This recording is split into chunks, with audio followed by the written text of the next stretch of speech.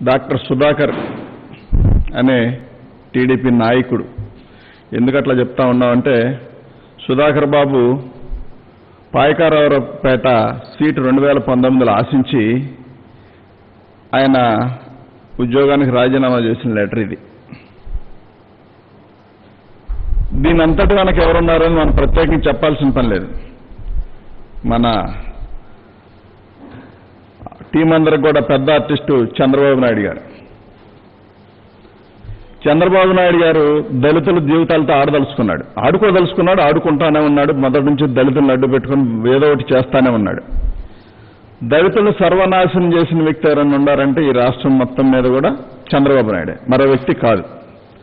అలాగనే చంద్రబాబు నాయుడు కుట్రలకి కొల్లులకి చాలా మంది పార్టీల నుంచి వెళ్ళిపోయిన వాళ్ళు ఉన్నారు. చాలా మంది తప్పక మౌనంగా బరాయించే వాళ్ళు ఉన్నారు. బరాయించే వాళ్ళ పాపం చాలా మంది రాజ్యసభ సీట్లు ఆశించి భంగపడి ఇంకా కూడా చావో బతుకు అక్కడే ఏడుద్దాంలు అన్నట్టు తయారయ్యారు. కాబట్టి చాలా మందికి ఒక్క మాట అయితే నేను చెప్పదలుచుకున్నాను. సుధాకర్ బాబు వృత్తాంతం ఏంటి అనేది అందరికీ తెలిసిన విషయమే. సుధాకర్ బాబు నిన్న రాష్ట్ర ముఖ్యమంత్రి వర్యులు జగన్మోహన్ రెడ్డి గారిని ఏ స్థాయిలో దూషించారనేది ప్రత్యేకించి చెప్పాల్సిన పని లేదు. వీడియోలో ఎన్ని కూడా ఉన్నాయి. ఒక గవర్నమెంట్ డాక్టరు బాధ్యత కలిగిన వ్యక్తి మాట్లాడే భాష అట్లా ఉంటుందా అంటే లేదు, ఖచ్చితంగా టీడీపీ నాయకులు అయితేనే అట్లా మాట్లాడతారు, మరో వ్యక్తి అయితే అట్లా మాట్లాడే పరిస్థితి లేదు అని చెప్పి నిన్న సుధాకర్ బాబు ప్రవర్తన. సుధాకర్ బాబుని ఎందుకు ఎంచుకున్నారంటే దళితుడు కాబట్టి ఏదో జరిగిపోయింది అన్యాయం, ఇతనికి అన్యాయం జరుగుతూ ఉంది కాబట్టి ఈ చేసినవన్నీ కూడా వైఎస్ఆర్ పార్టీకో ఈ ప్రభుత్వానికి అంటగట్టాలని చూస్తామన్నారు. చంద్రబాబు నాయుడు గారు పప్పులు ఉడికే పరిస్థితి లేదు. ఎందుకంటే మీడియాలో అడ్డంగా దొరకడం మొదటి నుంచి చంద్రబాబు నాయుడు గారికి ఒక టీంకు ఉన్న అలవాటే. నిన్న సుధాకర్ బాబు మాట్లాడిన వెర్షన్ తర్వాత చంద్రబాబు నాయుడు గారు ఒక ప్రెస్ మీట్ రిలీజ్ చేశారని చెప్తున్నారు. అది ఎప్పుడు డేట్ వేసిందంటే మొన్నటిది ఎప్పుడుదో డేట్ వేసింది. ఆయన మాట్లాడింది నిన్న అయితే మొన్న డేట్ మీద ఉంటుంది.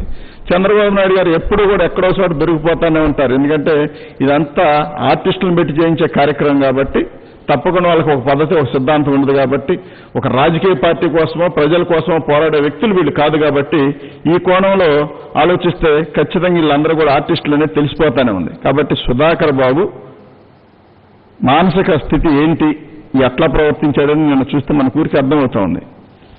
మరి ఇంత జరుగుతున్నా కూడా ఇంకా కూడా టీడీపీ పార్టీని పట్టుకొని వేలబడుతూ దళితుల ఆత్మగౌరవాన్ని తాకట్టు పెట్టుకుంటూ అందులోనే చంద్రబాబు నాయుడు ఏం చెప్తే చేయడానికి దిగదారి బతికే దళిత నాయకులారా ఒకసారి గమనించండి. మీరందరూ కూడా మీరు అనుకుంటున్నారు మా జీవితాలు బాగుపరచాలి, మేము వరకు బాగుంటే చాలు, మా కుటుంబాలు బాగుంటే చాలు అనుకుంటున్నారు. కానీ ఈ రాష్ట్రం మొత్తం మీద కానీ దళితులు ఎక్కువ మంది ఉన్న పరిస్థితులు. కాబట్టి వాళ్ళందరి కోసం మీరు బతకాలే తప్ప మీకోసమో చంద్రబాబు నాయుడు గారి కోసం టీడీపీ వాళ్ళు ఇచ్చే కాస్త కూస్తో దానికి ఆశపడి చేయడం మాత్రం కరెక్ట్ విధానం కాదు. అది మార్చుకోవాలని బాధ్యత మీ అందరిపైన ఉంది.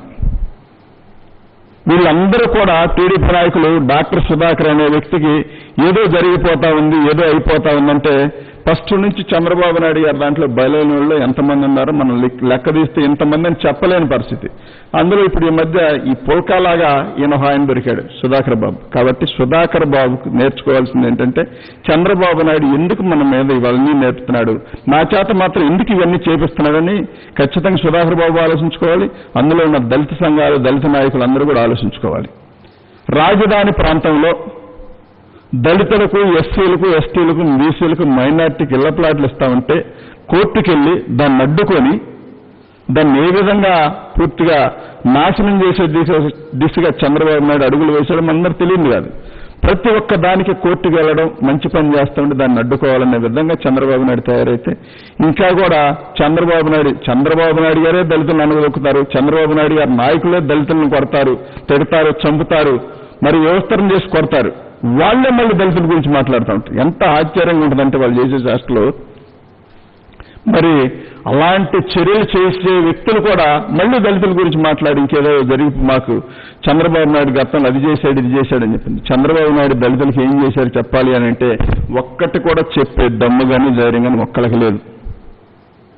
గతమంతా కూడా దళిత సామాజిక వర్గాన్ని చంద్రబాబు నాయుడు మోసం చేసుకుంటూ రకరకాల ప్రలోభాలు పెట్టుకుంటూ కులాలను విడగొట్టుకుంటూ మరి అడ్డరూట్ల ముఖ్యమంత్రి అయిన చంద్రబాబు నాయుడు గారు ఇవాళ 151 సీటు రాష్ట్ర ప్రజలందరూ కూడా ఎన్నుకొని జగన్మోహన్ రెడ్డి గారిని ప్రేమించి ఆయన మీద నమ్మకంతో ఓట్లేస్తే అది జీర్ణించుకోలేక అధికారం పోయిందనే పిచ్చితో తప్పంలో చంద్రబాబు నాయుడు గారు అంత నీచానికని దిగజారుతాడు.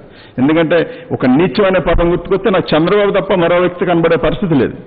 అంత నీచమైన వ్యక్తి, అంత దుర్మార్గమైన వ్యక్తి, ఎంతకైనా దిగజారిపోతాడు, ఎంతకైనా తెగిడుస్తూ ఉంటాడు. కాబట్టి ఇలాంటి వ్యక్తిని పక్కన పెట్టి రాష్ట్ర ప్రజలందరూ కూడా జగన్మోహన్ రెడ్డి గారి పాలన ఉంది, బ్రహ్మాండంగా ఉంది.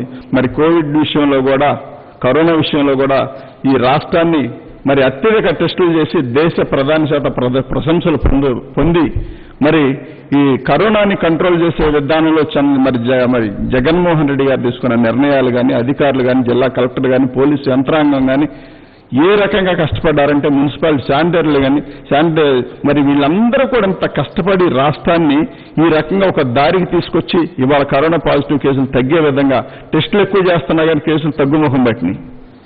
ఇంత చేసుకుంటూ ఎదరికెళ్తా ఉంటే కరోనా విషయంలో కూడా చంద్రబాబు నాయుడు గారు ఎలాంటి రాజకీయాలు చేశారో తెలియని విషయం కాదు. మరి వైజాగ్లో గ్యాస్ లీక్ అయి మరణం పొందితే వీళ్ళు అని చెప్పి ప్రెస్ మీట్లు పెట్టి 5 లక్షలు ఇవ్వాల్సిందే, 10 లక్షలు ఇవ్వాల్సిందని చెప్పి ఆశ్చర్యకరమైన ప్రెస్ మీట్లన్నీ పెట్టారు. జగన్మోహన్ రెడ్డి గారు దెమ్మ తిరిగే విధంగా అక్కడ జరిగిన అన్యాయానికి ధీటుగా మరి ప్యాకేజీ ప్రకటిస్తే నాలుగు కరుచుకొని తప్పక స్పందించి మంచి ఆలోచన చేశారన్నారు. కాబట్టి మీ బుద్ధి ఎప్పుడు వంకరే, ఎదటి వాళ్ళు ఏం చేసినా అది తప్పుగానే కనిపించే విధానం కనబడతా ఉంది తప్ప మరొకటి కాదు. కాబట్టి ఈ సుధాకర్ అనే వ్యక్తి, డాక్టర్ సుధాకర్ అనే వ్యక్తి ఖచ్చితంగా టీడీపీ వ్యక్తి, టీడీపీ వాళ్ళు వాడుకుంటున్న ఒక పర్సనే తప్ప మరొకటి కాదు. దయచేసి ఇవన్నీ ఎస్సీ ఉన్నంత మాత్రాన ఈ దళితులకు అన్యాయం జరిగిపోతా ఉంది, దళితులు ఏదో మోసపోయారు, దళితులు జగన్మోహన్ రెడ్డి గారి ప్రభుత్వం మీద అన్యాయం చేస్తా ఉందని చెప్పానంటే ఈ రాష్ట్ర ప్రజలు చూస్తా ఉండే పరిస్థితి ఎక్కడా లేదు. కాబట్టి చంద్రబాబు నాయుడు గారు, ఆయనకు బ్యాండ్ మేళ వాయించే చాలా మంది నాయకులు కూడా తెలుసుకోవాల్సింది ఒకటే, భవిష్యత్తు మొత్తం రాష్ట్ర ముఖ్యమంత్రి జగన్మోహన్ రెడ్డి గారిదని కనిపిస్తా ఉంది. మీరు రాష్ట్రాన్ని అప్పులు పాలు చేసి రాజధాని అదని ఇదని చెప్పి సర్వనాశనం చేసి లక్షల కోట్లు దోచుకు తింటే ఇవాళ ఆ రాష్ట్రాన్ని చక్కదిద్దే విధానంలో ఎదురుకెళ్తా ప్రతి కష్టాన్ని ఎదుర్కొంటూ సమర్థవంతంగా ఎదుర్కొంటూ చిరునవ్వుతో రాష్ట్రాన్ని పనిచేస్తా ఉంటే మీ ఏడుగుడ్డు రాజకీయాలు ఏంటో నాకు అర్థం కాని పరిస్థితి. ఇంకెన్నాళ్ళు చంద్రబాబు నాయుడు గారిని చూస్తా ఉంటే ఒక రకంగా జాలి, కోపం. ఎందుకు ఇంకెంత నీచాన్ని దిగజారుతా ఉంటాడు? అధికారం పోయేసరికి ఏదో జీర్ణించుకోలేని పరిస్థితిలో పడిపోవటం, ఏదో ఒక రకంగా గొడవలు చేయాలనుకోవటం, ఏదో రకంగా అల్లర్లు చేయాలనుకోవటం, ఈ రాష్ట్రాన్ని సర్వనాశనం చేయాలనుకోవటం. మీకు రాజధాని మీద, రాష్ట్రం మీద అంత ప్రేమన్న వ్యక్తి రాష్ట్రంలో ఇళ్ల ప్లాట్లు ఇస్తా ఉంటే దాన్ని హైకోర్టుకి వెళ్ళి అడ్డుకున్నామంటే ఎంత నీచమైన సంస్కృతిని ఇది. నీ వ్యక్తులు కాదా అడ్డుకుంది, నీవు కాదా పంపించింది. ప్రతి విషయాన్ని హైకోర్టుకు తీసుకెళ్ళడం, ఏదో ఒక రకంగా స్టేలు తీసుకురావడం. ఎంత మేనేజ్మెంట్ చేసిన చంద్రబాబు నాయుడు గారు పైన దేవుడు ఉన్నాడు. ఆయన శాసించదలుచుకుంటే నువ్వు నేను కూడా నిలబడం ఒకసారి గుర్తుపెట్టుకోవాలి. ఆయన దీవించాడు కాబట్టి జగన్మోహన్ రెడ్డి గారికి 151 సీట్ ఇచ్చారు. ఆయన ఆశీర్వదించారు కాబట్టి, రాష్ట్ర ప్రజలు ఆశీర్వదించారు కాబట్టి ఇంత కష్టకాలంలో కూడా సమర్థవంతంగా అనుకున్న కాలానికి, అనుకున్న టైంకి ప్రతి ఒక్క పథకం కూడా ప్రజల్లోకి తీసుకెళ్తా ఉన్నారు. ఒకవైపు కరోనా విషయంలో పోరాడుతూనే ప్రజలకు మేలు చేసే విషయంలో ఎక్కడా కూడా అసలు అలసత్వం చెందకుండా జగన్మోహన్ రెడ్డి గారు పనిచేస్తా ఉంటే మరి ఇంకా కూడా దళితులకి ఏదో జరిగిపోతా ఉంది, దళితులు జగన్మోహన్ రెడ్డి గారు ఏదో అన్యాయం చేస్తా ఉన్నారు, దీని అంతటే బాధ్యత జగన్మోహన్ రెడ్డి గారు చేయాలంట. దాని అంతటే బాధ్యత తీసుకోవాలని చంద్రబాబు నాయుడు గారు. ఎందుకంటే డాక్టర్ సుధాకర్ అనే వ్యక్తిని బలిపశువుని చేసి, రోడ్డెక్కించి, రోత చేసి, ఒంటి మీద బట్టలు లేకుండా చేసిన కర్మ నువ్వు పట్టించావు కాబట్టి నువ్వు క్షమాపణ సుధాకర్ బాబుకు నువ్వు చెప్పాలి. కాబట్టి నిన్ను వాడుకున్నాను కాబట్టి ఇంకెప్పుడు ఎలాంటి తప్పులు నేను చేయను, దళిత నాయకులు కానీ దళితులకు కానీ మోసగించాను కాబట్టి క్షమాపణ చెప్పాలని బాధ్యత చంద్రబాబు నాయుడు పైన ఉంది. దళితులకు ఎట్టి పరిస్థితుల్లో చంద్రబాబు నాయుడు క్షమాపణ చెప్పాలి. చిన్న చిన్న విషయం కాదండి, చంద్రబాబు నాయుడు గారు చేసిన మోసాలు చిన్న విషయాలేం కాదు. పాపం ఇంకా అందులో ఉన్న కొంతమంది పేర్లు చెప్పడం బాగుండదు. దానికి వాళ్ళందరికీ తెలిసి పుండి కొట్టులాడుతా చాలా సీట్లు ఆశించి అదొచ్చుద్ది ఇదొచ్చుద్ది అని చెప్పి ఇది ఇస్తారని చెప్పి హడావుడిగా బయలుదేరి పండగలాగా వెళ్ళిన సందర్భంలో మళ్ళీ సగంతరం వెనక తిప్పిన సందర్భాలు కోకోలలో. కాబట్టి ఇవన్నీ కూడా వాళ్ళందరూ తెలుసుకోవాలి. చంద్రబాబు నాయుడు గారు చనిపోయిన పార్టీని ఇంకా కూడా కాడు మోసినట్టు మోస్తా ఉన్నారు మీరు. కాబట్టి రాష్ట్ర ప్రజలందరూ చూస్తూ ఉన్నారు, దళితులందరికీ తెలుసు జగన్మోహన్ రెడ్డి గారు ఏం చేస్తూ ఉన్నారు, రాష్ట్రం ఏం జరుగుతూ ఉందని. పెన్షన్ విషయంలో కానివ్వండి, రైతు భరోసా విషయంలో కానివ్వండి, ఇంగ్లీష్ మీడియం పేదవాడి పిల్లాడు ఇంగ్లీష్ మీడియం చదువుకుంటే చంద్రబాబు నాయుడికి ఎంత ఏడుపంటే తను మనవడినే ఒళ్ళో కూర్చోబెట్టుకొని వచ్చిరాని ఇంగ్లీష్ ఈయన నేర్పాలని ట్రై చేస్తూ ఉంటాడు. ఈయనకే సరిగ్గా రాదు, ఈయన మాత్రం వాళ్ళ మనవడికి ఇంగ్లీష్ నేర్పాలని చూస్తూ ఉంటాడు. ఈయన పెద్ద పెద్ద స్కూల్లో చదివిస్తూ ఉంటాడు. టీడీపీ నాయకులందరూ వీళ్ళందరూ కూడా అక్కడ దాకెందుకు తీర్పునిచ్చే వ్యక్తులు ఎక్కడ చదివిస్తూ ఉన్నారు వాళ్ళ పిల్లల్ని అని చెప్పి ఆలోచిస్తే వాళ్ళందరూ కూడా ఇంగ్లీష్ మీడియమే. పేదవాడు పొట్ట మీద కొట్టడమే కాకుండా వాళ్ళ జీవితాలతో కూడా ఆడుకున్న ఏకైక వ్యక్తి చంద్రబాబు నాయుడు. ఇందులో మరొక మార్గమే లేదు, మరొక ఆలోచన కూడా లేదు. రాష్ట్ర ప్రజల జీవితాలతో ఆడుకున్న ఏకైక వ్యక్తి చంద్రబాబు నాయుడు తన స్వార్థ ప్రయోజనాల కోసం. ఎక్కడ ఉమ్మడి రాష్ట్రంగా మనం ఉంటే అప్పుడు విడదీయమని చెప్పి ఆయన లెటర్ ఇస్తాడు. ఉమ్మడి రాష్ట్రంలో అడ్డగోలుగా ఓటు నోటు కేసు విషయంలో పారిపోయి కరకట్టకు పరిగెత్తుకొస్తే కేసీఆర్ ఒక తన్నుతంటే కరకట్టుకు వచ్చి పడ్డాడు. ఆ వ్యక్తి వచ్చి మళ్ళీ కరకట్ట రాజకీయాలు మొదలేసి కొంపలు గోల్చడం మొదలేసి అడ్డగోలుగా ఇక్కడ భూములన్నీ కాజేసేసి భూములు తీసేసుకొని పూలింగ్ కానీ అదాన్ని ఇదాన్ని తీసుకొని ఏదో 5 సంవత్సరాలు సింగపూర్ టెక్నాలజీ నా దగ్గర ఉండి ఎరగదీసేస్తానని చెప్పిన వ్యక్తి తీరా 4 బిల్డింగులు కట్టేసరికి సతికిల పడ్డాడు. కాబట్టి చంద్రబాబు నాయుడు గారు బడాయి మాటలు మోసపూరిత మాటలు నమ్మే ఓపిక లేదు. చంద్రబాబు నాయుడు గారు దాదాపుగా ఎక్స్పైర్ డేట్ అయిపోయింది ఆయనకి, ఇంకా అక్కడ చెల్లేదేం లేదు. కాబట్టి దానికి వినియోగాల్సిన అవసరం కూడా లేదనేది నా ముఖ్య ఉద్దేశం. రాష్ట్ర ప్రజలందరూ కూడా గమనిస్తా ఉన్నారు. రాష్ట్ర ప్రజలు ఏం కోరుకుంటున్నారు, జగన్మోహన్ రెడ్డి గారు ఏమి ఇవ్వాలనుకుంటున్నారు రాష్ట్ర ప్రజల దగ్గర నుంచి క్షుణ్ణంగా పరిశీలిస్తున్నారు. ఇలాంటి సందర్భంలో ఇలాంటి చీప్ ట్రిక్స్ ప్లే చేసి దళితుల జీవితాలతో ఆడుకునే హక్కు చంద్రబాబు నాయుడికి ఎవరిచ్చారు? మారవా? బుద్ధి మారదా? నీ జన్మ హక్కా లేకపోతే మోసం అనేది నీ జన్మ హక్కా? కొన్ని రాసు నాకు పేటెంట్ హక్కు అండి, నా జన్మ హక్కు మోసం చేయటం, వెన్నుపోటు పడటం, కాబట్టి నేను ఇదే చేస్తా ఉంటాను, నేను ఇట్లానే బతుకుతాను, నేను ఇట్లా బతకపోతే కష్టం అని చెప్పి ఎప్పుడెప్పుడు రాజశేఖర రెడ్డి గారు అన్నట్టుగా నిజం మాట్లాడితే 1000 ఒక్కవైపు తన తల కాబట్టి అతను నిజం మాట్లాడడానికి ఇష్టపడ్డాను మహానుభావుడు రాజశేఖర రెడ్డి గారు ఏనాడో చెప్పాడు. అదే జీవితకాలం చంద్రబాబు నాయుడు ఫాలో అవుతానే ఉన్నాడు. కాబట్టి మీరందరూ కూడా గమనించాల్సింది ఒకటే, చంద్రబాబు వ్యక్తి ఈ డాక్టర్ సుధాకర్ మీకు లెటర్ చూపించాను కాబట్టి అప్పుడు సీట్ రాకపోవడం వల్ల పాయకారావుపేట సీట్ రాకపోవడం వల్ల మళ్ళీ ఆ రిజైన్ రద్దు చేసుకొని మళ్ళీ ఉద్యోగంలో జాయిన్ అయ్యి మళ్ళీ మొన్న శానిటైజర్లు మాస్కులు లేవని చెప్పి అడిగినందుకంట ఈయన ఏదో దూషించారంట. శానిటైజర్లు మాస్కులు లేకపోతే ఎవరితో మాట్లాడాలి? మీరే నిలిచి మాట్లాడాలి, రోడ్డుకి మాట్లాడతారా? మాకు అందుబాటులో లేవని చెప్పి డాక్టర్లను అడుగుతారు, లేకపోతే దానికి సంబంధించిన సలహా వర్క్ చేసే వాళ్ళని అడుగుతారు. కావాలండి ఇప్పుడు ఇన్ని కావాలి మాకని.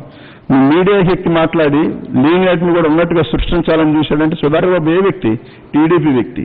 కాబట్టి సుధాకర్ బాబు మాటలకు కానీ చంద్రబాబు నాయుడు మాటలకు కానీ ఇద్దరికి చివరిలో బాగుంది కాబట్టి ఆ లింక్ అట్లానే ఉంటుంది. కాబట్టి దయచేసి అందరూ గమనించండి.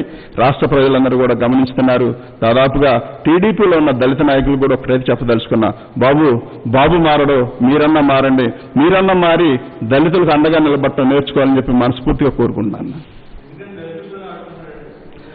వేరే మార్గం లేదు. దాన్ని ఎట్లా అంటే చంద్రబాబు నాయుడికి దళితులైతేనే ఏదో రకంగా అడ్డం పెట్టి అట్రాసిటీ కేసులు పెట్టచ్చు, లేకపోతే ఇంకో కోణం తీసుకోవచ్చు, అదైతేనే పబ్లిక్ అవుద్ది కాబట్టి విషయం. కాబట్టి దాన్ని డెవలప్ చేయాలని చెప్పి దళితుల జీవితాలతో ఆడుకొని దళితులకు విలువ లేకుండా చేయాలని చెప్పి మెయిన్ టార్గెట్. అతను వాడుకుని అతను చేసే అల్లరి చిల్లర పనులన్నింటికి కూడా దళితులను వాడుకోవాలని చెప్పి ప్రధానంగా చంద్రబాబు నాయుడు పనిచేస్తా ఉన్నాడు. కాబట్టి ఆయన ఆటలు సాగలేదు కాబట్టి జగన్మోహన్ రెడ్డి గారు ఛాన్స్ ఇచ్చారు. చంద్రబాబు నాయుడు గారు కుమారులు కానీ అందులో ఉన్న అయ్యన్న పాత్రుడు కానీ ఈ మహానాయకులందరూ కూడా ఎంతమంది ఎన్ని పన్నాగాలు పొందినా ఇంకా వాళ్ళకి దాదాపుగా ప్రజలు చర్మగీతం పాడారు, అందులో ఎటువంటి డౌట్ లేదు. కాబట్టి రానున్న రోజులు వీళ్ళందరూ కలిసి రోడ్లు పక్కన కూర్చొని ముచ్చలు చెప్పుకోవడం తప్ప వల్ల ప్రజలకేం ఉపయోగం లేదని చెప్పి ప్రజలకు అర్థమైంది. కానీ వాళ్ళు వచ్చినా కానీ ఉపయోగం లేదని మేము కూడా చెప్తా ఉన్నాం. ఓకేనా? ఈ వీడియో మీకు నచ్చినట్లయితే లైక్ బటన్ క్లిక్ చేయండి. మరిన్ని వీడియోలను పొందడానికి దయచేసి సబ్స్క్రైబ్ చేయండి.